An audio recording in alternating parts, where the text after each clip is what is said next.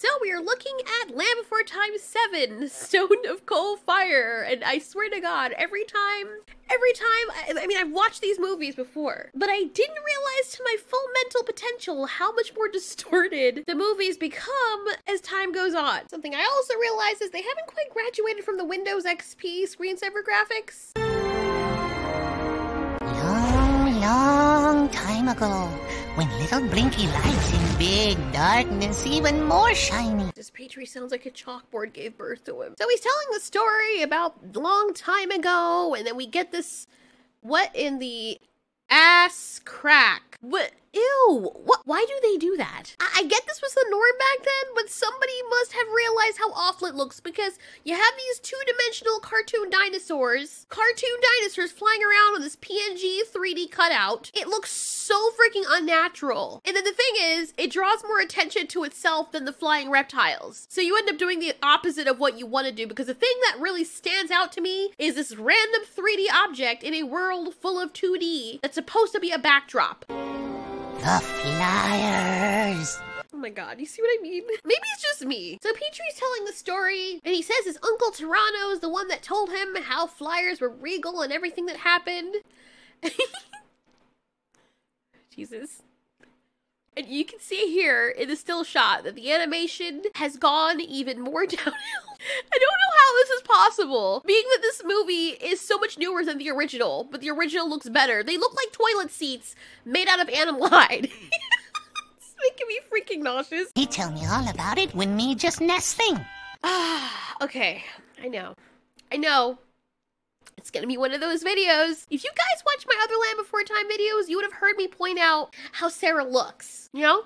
Point out how gourmet Littlefoot's grandfather looks. I don't know why the newer people, like, have they seen the previous movies? Because there's just never-ending available artwork for all the official Land Before Time characters available, and they draw Sarah's eyelids like this. Sarah's eyelids, Sarah has those little white circles around her eye, right? And when a dog or an animal has a white circle around their eyelid is the same color as the goddamn circle. Well, he told you wrong.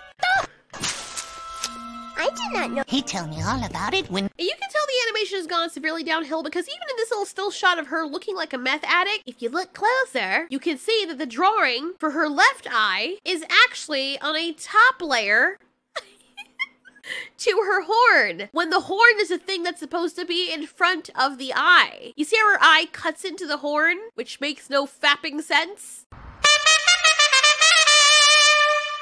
You can even see it happen in real time as I go real slow. Check out her eye. Just keep looking at the right, her left eye on our right. Doop, doop.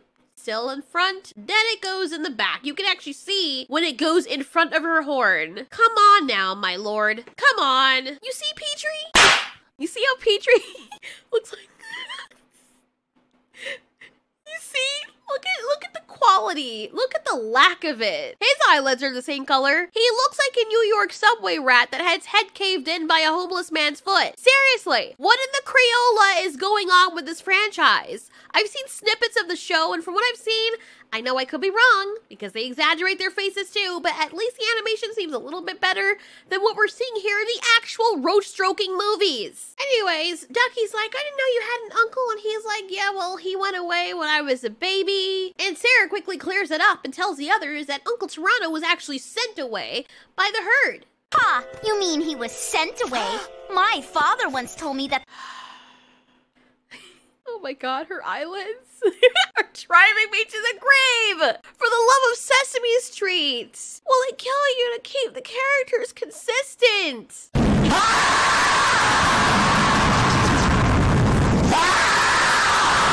Petrie doesn't like Sarah talking about his uncle this way, and he gets kind of defensive, and around that time, all of them hear some big crashes. Turns out to be a traveling herd entering the Great Valley. You know, so once again here we have a traveling herd that entering the Great Valley, just like we have Allie's family in Land Before Time 4. A decent-sized herd with huge dinosaurs, which really makes me wonder. And you know, some people are saying this was answered. Thank you, phone. Some people were saying this was answered in the show, but I'm sorry. I would like to see the excuse they came up with, because in Land Before Time 2, Remember when they made the wall to keep out the sharp teeth? I mean, if these guys can come to the Great Valley willy-nilly, there's been a whole bunch of other visitors that can just, you know, come and go as they please. You know what I mean? Farwalkers. Grandpa said we were coming into the wandering time. I'm sorry. So I looked at all the sauropods, right? I'm sorry, this is so freaking hilarious. Here you have these sauropods that are brown in color. You have this one, this one, this one. Take a look at these two. They're looking all right. They look happy, you know, they're tired, you know, they're whatever, but they're kind of alert, you can tell. They're still all there. And then they zoom into the one closest to us. The fuck is wrong with him?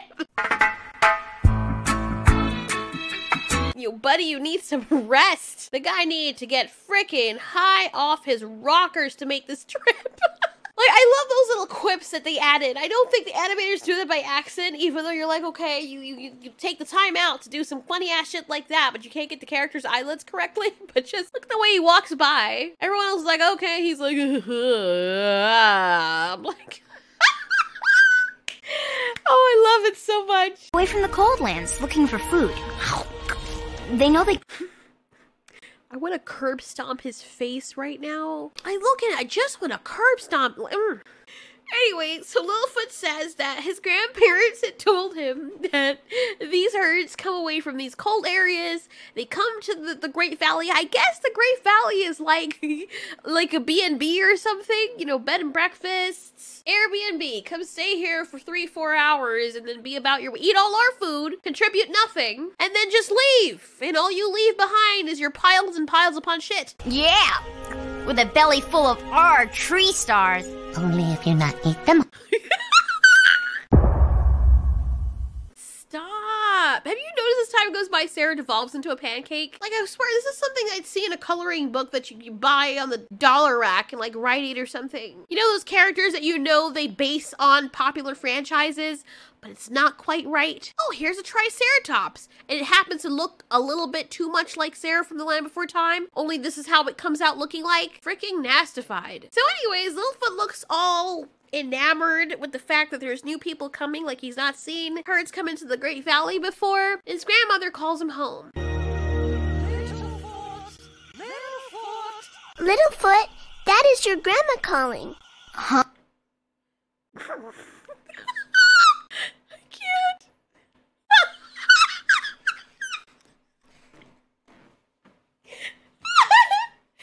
This is why you don't pause. This is why we never pause.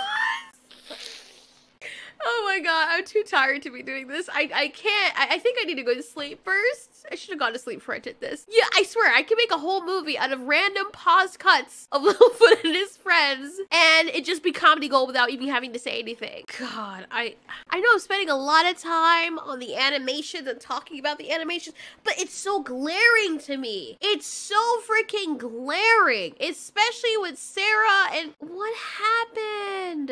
Oh no. Oh, poor Sarah. Oh, her dad calls her.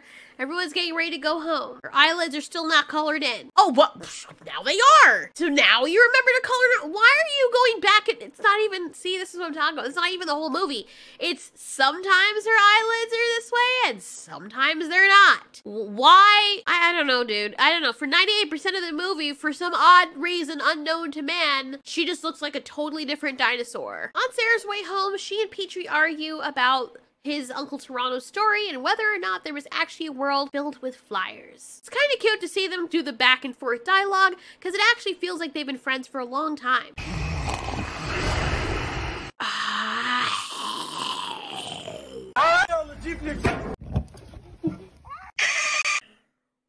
Okay. We know what Grandpappy and Grandmammy look like, right? Why is it? Okay, you know what? We're gonna let this slide.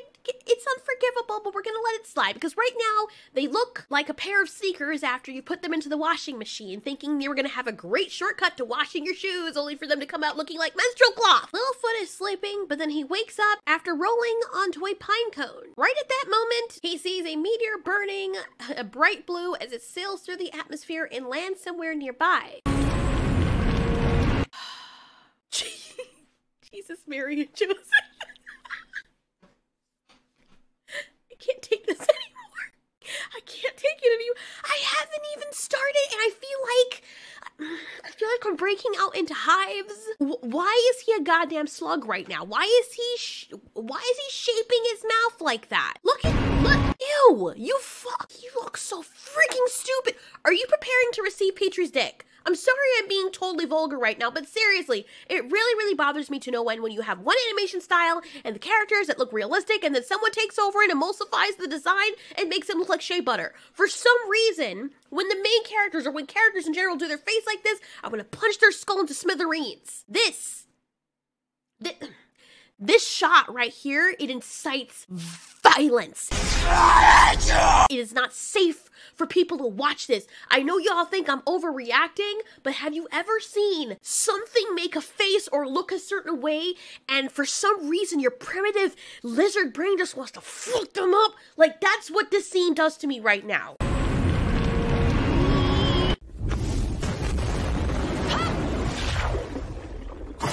Oh look, another rock shaped like a dinosaur. That's gonna be important later. Notice that's the only one shaped like a dinosaur, and that's where the thing decides to land.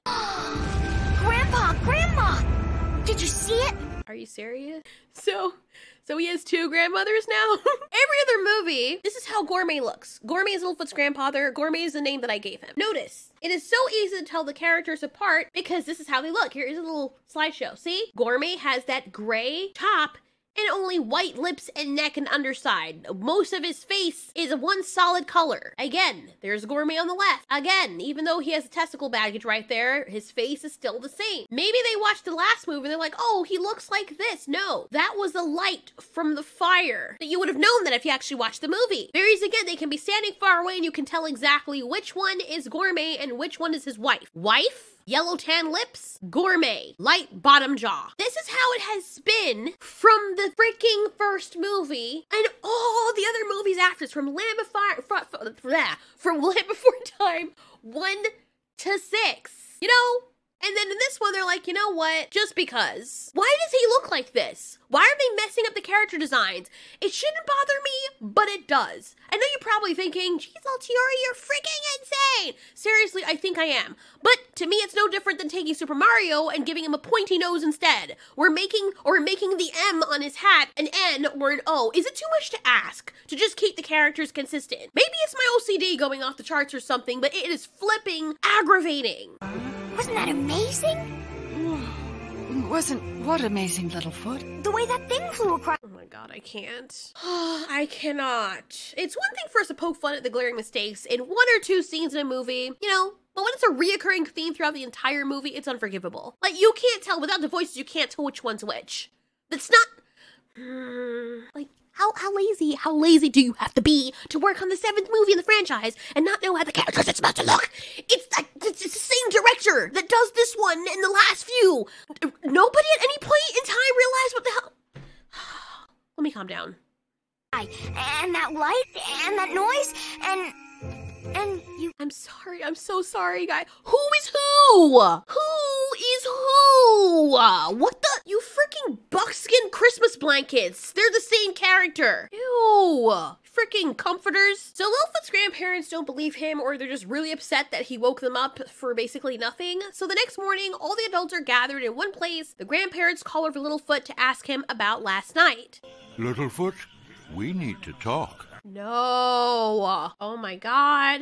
No! So apparently, Gourmet has a new look, but it's not how he looks. You know who Gourmet was for all this time. This is how he looks like now, guys. This is what he looks like now. That's how he looks now. That's what we're working with, because nobody watched the previous movies before designing him for this one. Damn! About what? About what you saw last night. What the fuck? Camel testicles on a goat saddle. It's driving me crazy.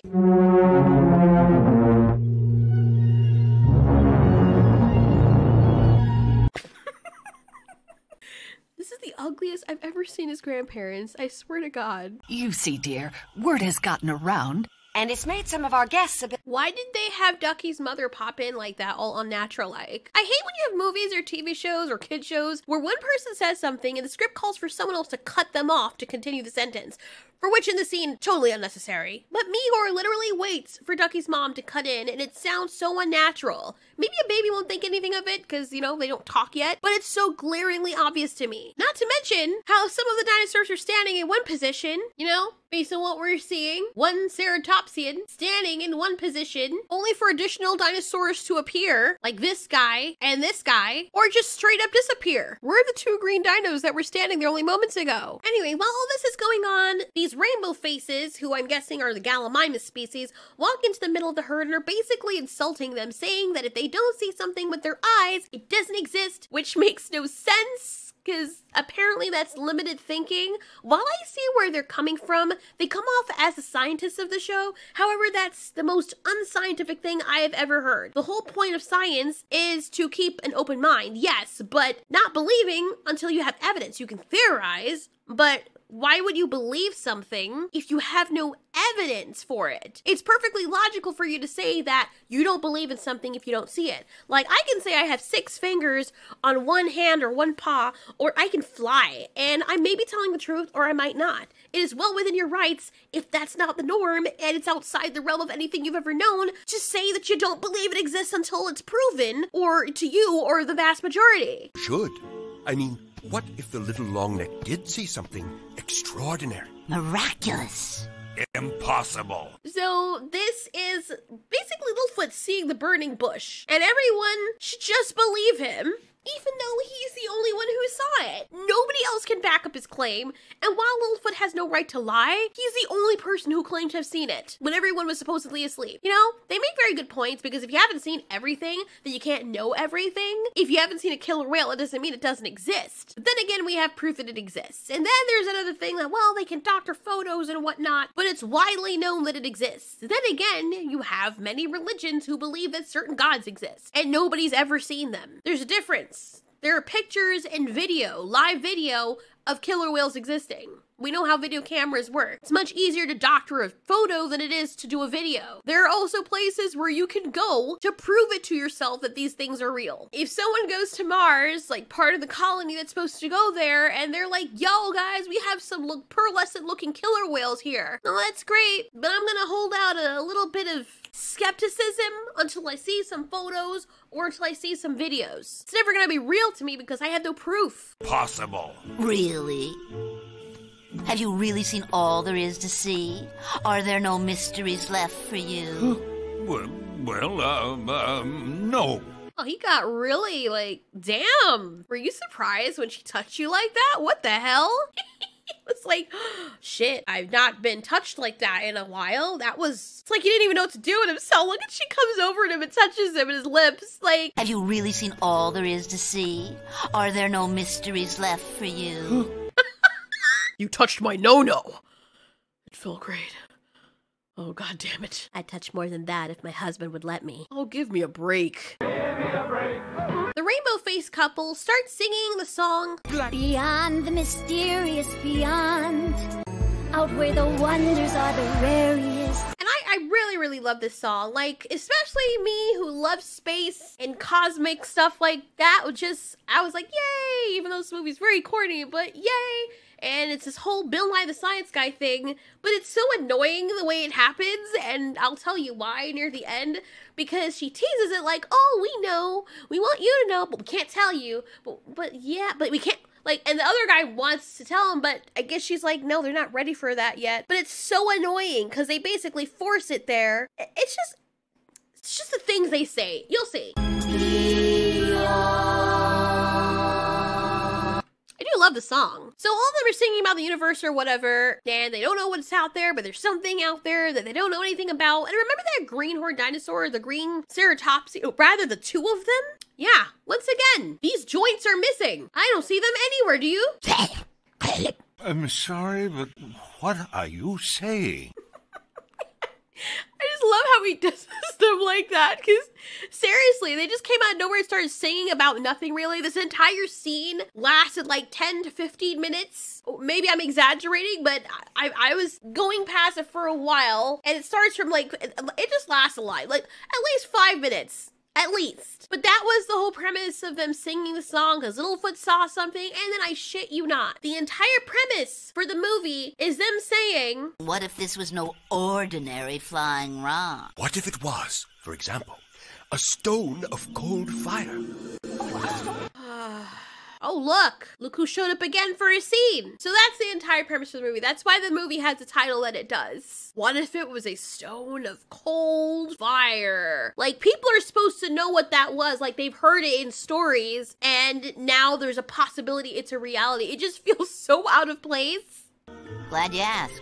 Some say that these stones can shine light without heat. Some believe they can give powers far beyond our comprehension. Why did you sound like Pill Bayesian from Last Man on Earth? Seriously, I feel like this is a filler episode to an anime, and not the fun slice of life kind either, just a cringy waste of time episode that you're painfully aware of it being a filler episode. So anyway, there's this male pteranodon in the distance in the shadows, and it turns out to be Petrie's uncle. Fascinating. First, a flying rock is a flying rock. Second, fire can't be cold. So understandably, Mr. Tops tells off the Rainbow Faces because to him, they are kooky crazy people that just came out of nowhere, and it's heavily implied that they are aliens. If you haven't caught that on by now, then you need to be eating more Eggo waffles and increase the amount of folds in your brain, because they basically beat you over the head with it for the entire movie. So based on what he says, Mr. Tops doesn't want these weirdos making their kids crazy too. There's nothing wrong with having an open mind, but he's very pragmatic, and he thinks it's a waste of time. There is nothing beyond the mysterious beyond. I think this is what I remembered after he said this, that the mysterious beyond is not the place right after the Great Valley, but basically everywhere that's not the Great Valley, like the whole planet. And even still, that makes no sense to me because, you know, they've been out there. I don't really understand why everything beyond the Great Valley would all be mysterious, because you lived out there. You traveled for many kilometers across a lot of it. Not everything, but it's weird because when they leave the Great Valley, only like a few steps outside the wall, the mysterious beyond. And I'm like, I thought it was like a swamp area that they're not supposed to go to, but no, it turns out in the rest of the movies, it's just everywhere else. It's not the Great Valley. But is that really that mysterious? Y'all were out there before, especially the grown-ups. Why is it so mysterious to you? What's that? No. But I'm sorry, Littlefoot, but until the far walk. Did Gourmet get a facial? It's still bothering me, but they wiped his pigment off the whole top half of his face. Maybe he's experimenting. Maybe he wants to look younger. And during all of this, the couple, Rainbow Faces, take a liking to Littlefoot because he is so inquisitive. After the meeting is disbanded and Sarah's dad basically tells everyone to chill out with the magic rock talk, Gourmet tells Littlefoot very quietly that he should probably lay off that kind of talk for a while. All the kids forget about it, but Littlefoot just can't keep his mind off it. Littlefoot knows what he saw and wishes everyone believed him. I like to see how Ducky tries to make sense of it because she's like, it doesn't make any sense, bro. only, Littlefoot? Well, I think there can be a stone in a fire, and a stone that is cold.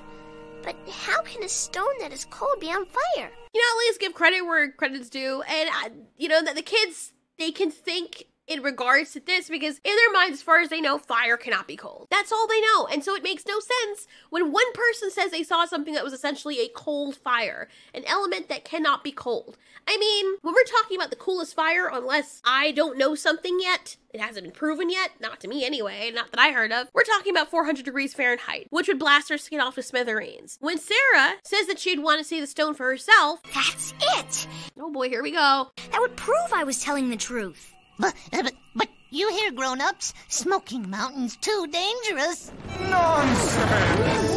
And then we meet Uncle Toronto. It's honestly so cute to see Petrie love his uncle so much. He didn't even remember him because he was a little wee baby when he saw him. So he doesn't recognize his uncle at first. But then he's like, I'm hurt. You don't remember me? Understandably, Toronto left when he was little. He went out to get some tit milk and never returned. Toronto is probably the father figure that Petrie remembers. And it's so obvious that the uncle has ulterior motives for getting close to Petrie and Littlefoot. Toronto wants to find the stone to convince others that Littlefoot was telling the truth, but for his own reasons. And right around that time, Littlefoot gets freaked out. Convince everyone else is, as you say, to go and find that stone.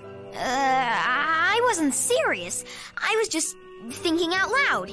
Anyway, we were about to go home. He is coming on a bit strong. They don't trust adults when they're going on their adventures because this random guy like, hugging up on them and stuff. It's freaking creepy, I will admit. What makes it creepier is two other villainous looking flyers pop in. I love how Petrie wants to stay with his uncle. Everyone's like, yeah, we gotta go. And Petrie's like, I'll stay here with Uncle Toronto. Sarah's like, Hey, me stay here with Uncle Toronto. Petrie, it's time to go. I love Sarah. Oh my god, that's why I love her so much. She is like, no, we're leaving. As mean as she can be sometimes, she's a good big sister and a good friend because Sarah, she's also my imaginary best friend. She could be the one who'd be like, we need to leave. Wait, can we just, let's go. We need to leave. Remember that thing that we have? That is exactly her personality. I don't know why this, whatever the hell he is, reminds me of freaking Sawyer from Lost. Them brats wasn't falling for your little act. I said we go find that cold fire thingy on our own. So Toronto really believes that this thing has freaking powers. Littlefoot goes and tells his ugly ass grandparents or his freaking Coraline imposter grandparents about what happened. And then Gourmet loses his shit. Nerve. We could see just fine. As a matter of fact, we saw right through him. Oh my god, Grandpa, calm down. Put your sheath back in your body. Toronto obviously did something really bad. Even Migor is like, dude, you haven't even seen him. And you're already worked up. And you're wondering the whole time, what did he do so bad that caused everyone to banish him? Gourmet says that if they hadn't gone away from that guy, they probably wouldn't have made it to the Great Valley. Toronto is telling Petrie and his siblings, I keep forgetting to see Petrie and his siblings, it's so weird. I like how every time you look at them, they're all like desaturated and Petrie is the only one that's solid because he's the only one that we're supposed to care about. Does he have like all brothers and there's that one sister that looks like she's a freaking slut? Answer, Farabee. Anyway, Pamela, sorry, it was her name.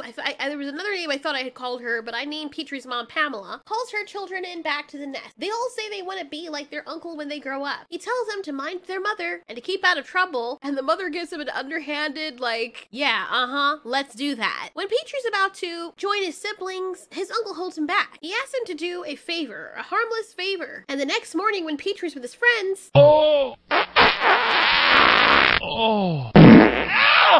That's the way the rock rolls. And speaking of rock, say, how about that stone of cold fire, huh? He looks like a meth addict trying to spin O.C.D's sob story so that they can get you to give them money for drugs. So am I. We're gonna see some skin tonight. Yeah, scars and all. Petrie's like, look, I was just thinking about it, and it could be fun, you know, whatever, while being hella suspicious, and Sarah calls his bullshit, because she's like, it sounds like your Uncle Toronto is the one who wants to know about it, huh? Oh, yes, no, well, maybe him too, but honest, me... Petrie! Okay.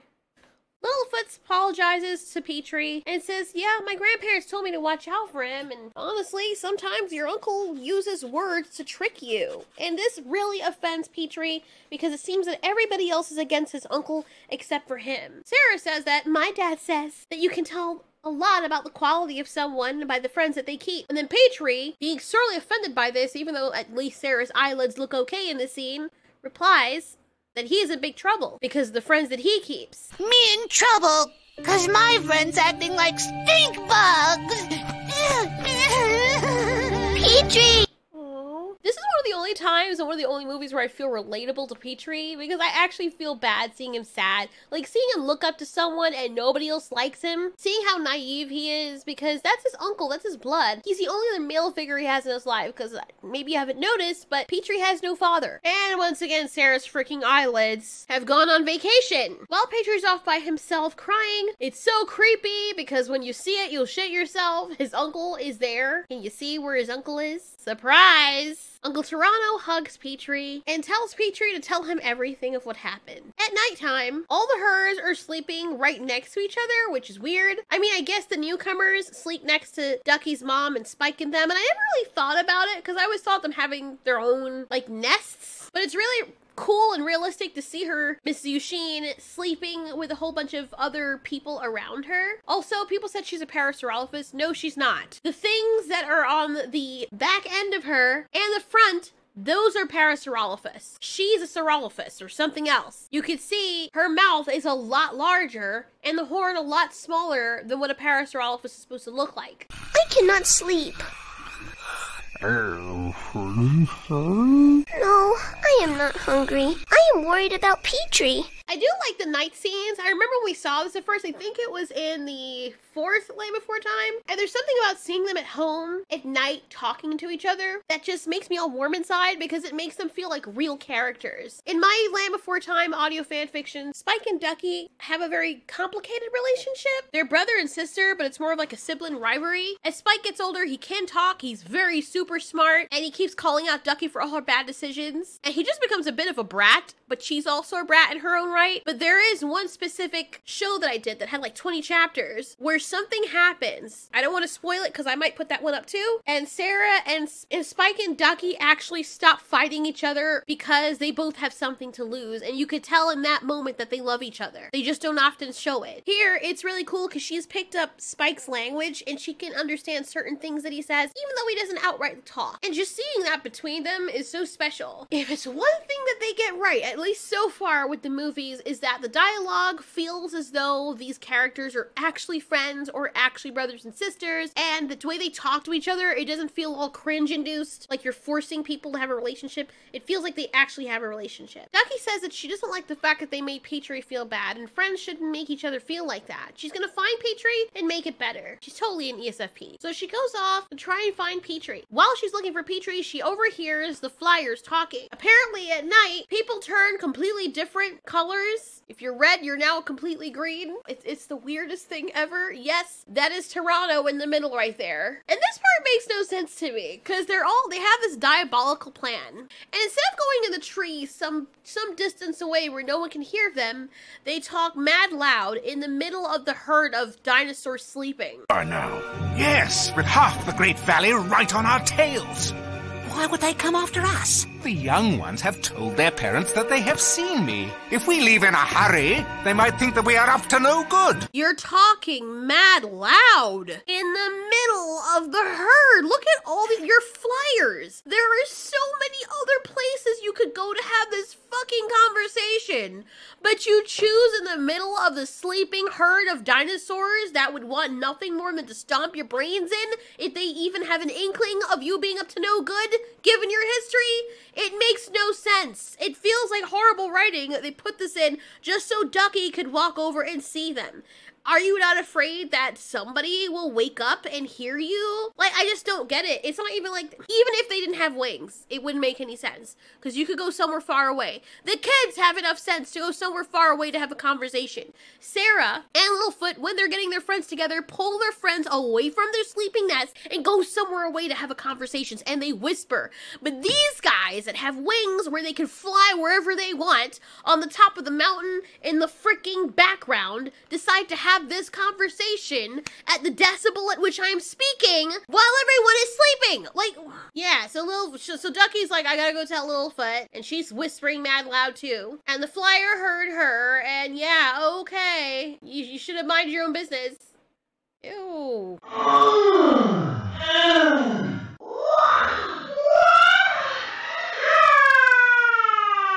They grab Ducky, and Toronto's not really happy about this. They fly away with her, and her screams cause everyone to wake up. Yeah, the loud-ass conversation didn't. Everyone's freaking out because they think there's a sharp tooth, but they can't see any sharp tooth. Littlefoot tells Petrie that Toronto is taking Ducky away. Petrie doesn't believe him at first. He actually had the gall to ask, where is she going? When you can see that Ducky is being carried. Wrong! Toronto never do. No, Petrie.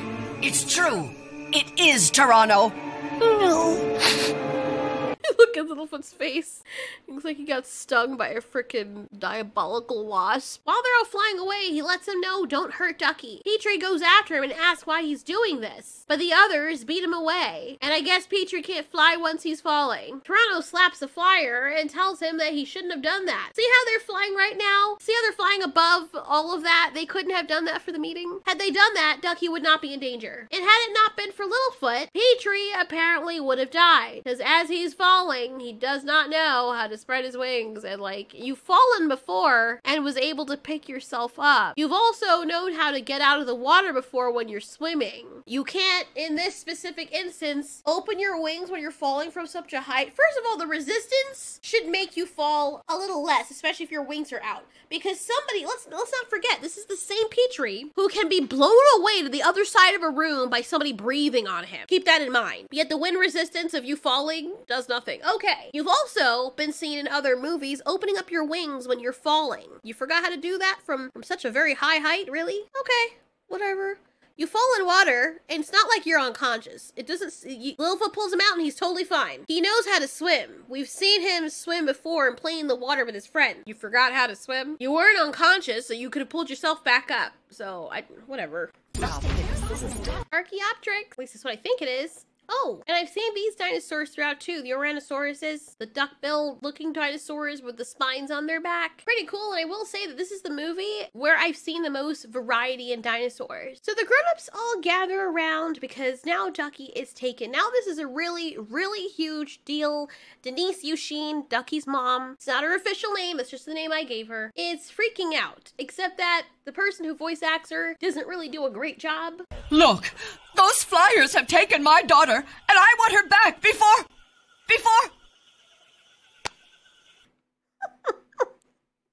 It's not supposed to be funny, but it is. I don't know why it's funny. It's not, because she's... Okay, I don't believe her. Stop crying, you have 16 other children. Don't worry. My brother may be many bad things, but he would never let those others harm her. Go, Pam. This is the most I've heard Petrie's mom speak. This movie is the first time I've actually heard her say multiple sentences. So this next part is hilarious because Mr. Tops is like, yo, Toronto was back. Why did anyone tell me that Toronto was talking to the young ones? And then he redirects his train of thought to Sarah as though she's supposed to know because they never told any of the kids about this. Like, Sarah only overheard it, but it's not like he drove it home to them. Maybe he expected her to say, I'm pretty sure he probably told her the whole story, knowing how Mario is, but poor Sarah. Sarah, you're responsible to tell me everything that happens. Daddy. Sarah? Yo, fucking tell you don't do that shit. No fucking... I thought you would be angry. Angry?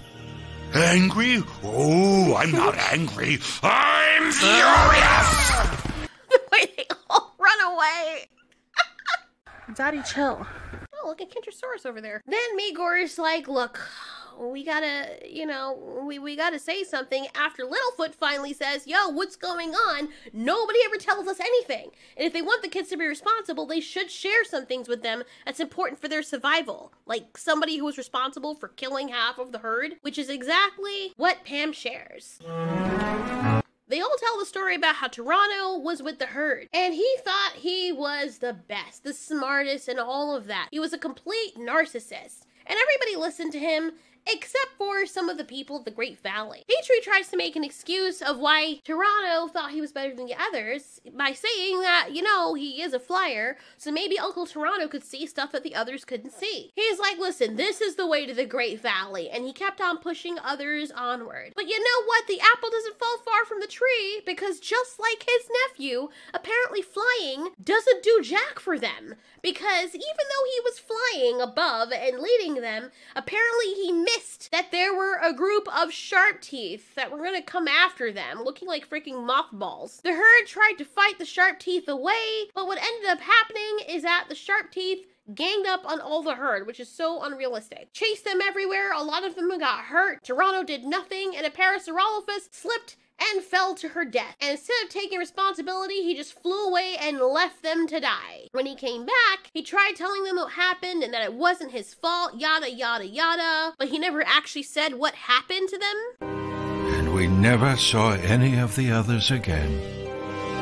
But he right. It's not his fault others not know how to fly away. Wow, that's so ignorant. He never told us why it happened, only that it wasn't his fault. Petrie's so freaking dumb. I know he's thinking like, yeah, you know, in his flyer mind, they should know how to fly. But Petrie knows it's not realistic because there's times when he's like, oh, I can fly, sucks to be you. And he completely forgets that everybody else can't. Like, I know his head is the smallest, but come on, Petrie. And so here we go. Here's another thing that just annoys me. Because Littlefoot's grandma comes in and says, look, regardless of everything that happened, he's still not to be trusted. Let's hear what she has to say. Nevertheless, it was his fault. What the heck? That is not Littlefoot's grandmother. That is not his grandma. There's so much going on in this image. I can't even, like... Nevertheless. Shut up!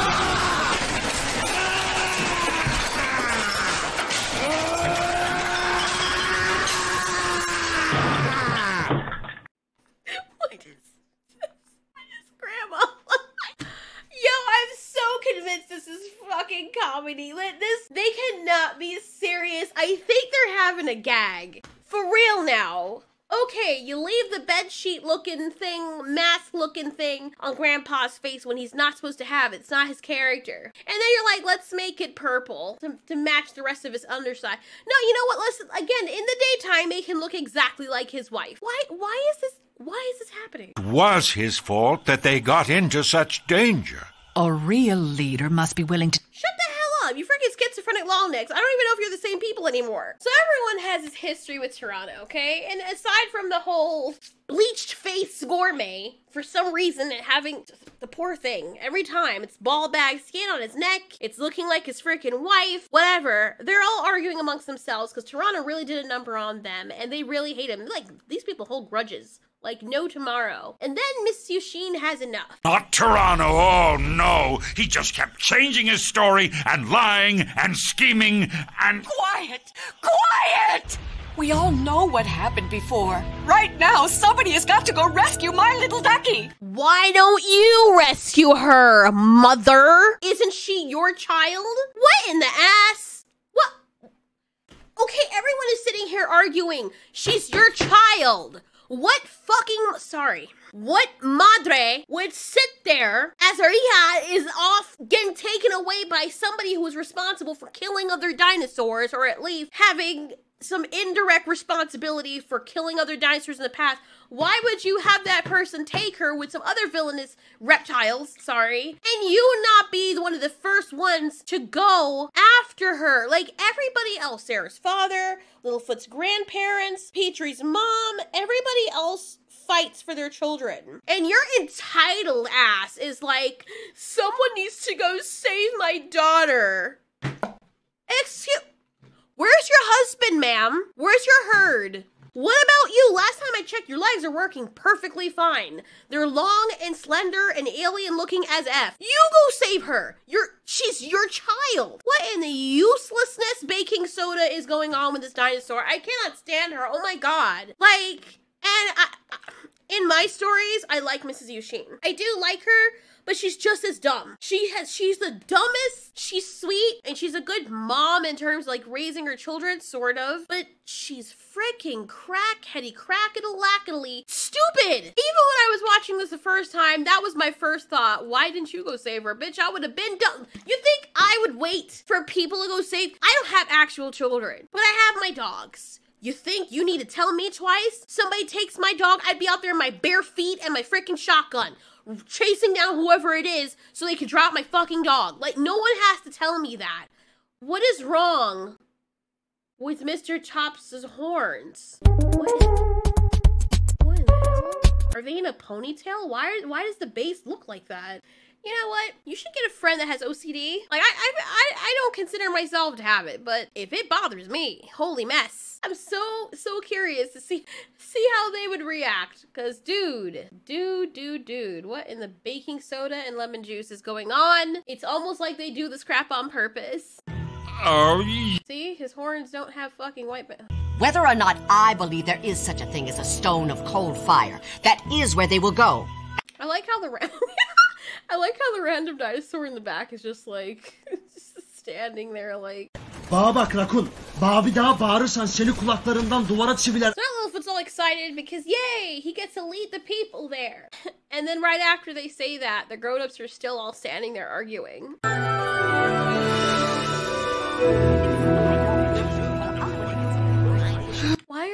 Why are they? This is so badly written. So badly written. Oh my god, my head is starting to go. I'm trying to push through so we don't have a part 2. But dude, man, Littlefoot, your mouth needs to be fixed. Your head's facing away from us, but your bottom jaw is facing towards us. Pager feels guilty. Sarah, with her stupid dumbass missing eyelids, is like, yeah, it is your fault. Then Spike gets upset and he's like, you know what? To hell with everybody. I'm gonna go and find my big sister. After drawing her in the sand. It looks like a freaking, you know those Pokemon that look like symbols? The Rainbow Faces are watching them and excited to see what they're gonna do. The Flyers are still on their way to Three Horn Peak, still carrying Ducky. After they start fighting, Ducky manages to get away.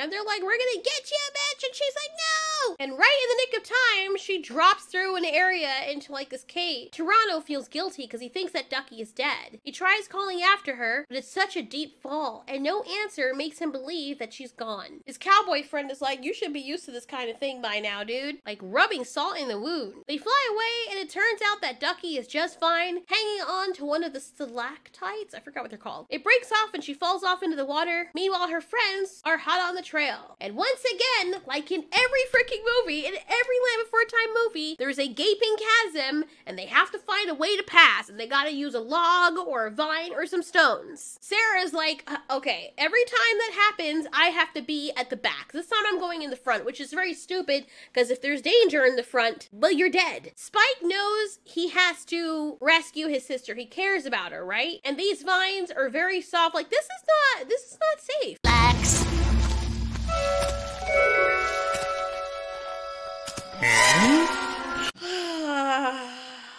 So freaking stupid. You're trying to rescue your sister. Spike, you're not that stupid that you don't know if you eat through something that's holding you up that you're gonna fall off of it. I just don't get it. I don't get it. Maybe Spike is retarded. I don't know. What does give me joy though is that my character for Spike in the Land Before Time parody is the kind of person that would watch a movie like this and he would say literally in his little voice, what the fuck are you doing? Did you fall out of your mother's ass onto your head as a baby? You should be shot before you're allowed to procreate. That's the kind of thing he would say.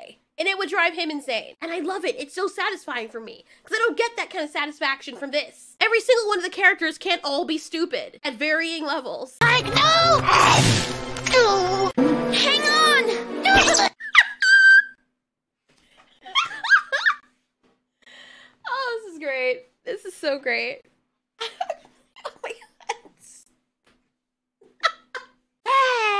Oh my god. Oh, I'm enjoying this so much. But this video is getting so long. I wonder if I should do another part 2. I don't know, man. Just so much. There's just so much to love. I told you! And we don't know if they make it. Yes, I'm gonna go ahead and split this up into a part 2. Of course they make it. They're the main characters, but somebody might get hurt. Or do they? We never know, right? I love trolling people. It's great. Anyways, for those of you who have seen this, do you think that this might be the best Land Before Time or the worst, depending on your point of view or your mood at the time you're watching it? But holy mess, man. Holy cow patties. I think that this is the best Land Before Time in terms of the idiocracy that is the writing for the script. But one of the worst movies. But one of the best relatable, I don't know. Dude, these are all in a category by themselves. I love these freaking things, man. I love this franchise so much. As much as I get mad at it, it is something that will always be a part of my childhood. And I just love it. I love it. It's freaking crazy. It's so annoying. Anywho, these creatures are called Regalops or region walkers. These are all-terrain creatures that can walk for weeks at a time. They're one of the only known creatures whose digestive system can work in reverse. Instead of chewing their cud, they will fully digest their food to the best of their ability, and when it reaches to the end of their digestive tract, where they're usually supposed to poo it out, it will go in the opposite direction and reabsorb whatever so that it can go up to their throat so they can masticate it again, chew on it, re-swallow it, re-digest it over and over again to last them for weeks without food. You may be wondering, what do they do with all the toxins? Well, they pee it out. Most animals in the area have the ability, like us, to pee and to poo, but with them, they mostly pee, only pooing like probably once a month or once every 2 months, depending on how long they go without food. Also, they do the same for water, so if they're in an area where there's not a lot of water or green, they could just squeeze out the last of the water molecules from whatever they redigest. And by the time they have fully digested whatever it is they're digesting for like the 6th time, it comes out as this weird, ashy, powdery substance because they essentially can suck all of the water matter out of anything that they digest repeatedly. They're not very fast, but oh boy, do they have endurance. Thanks so much for watching. This has been Ultiori. You ask, we answer.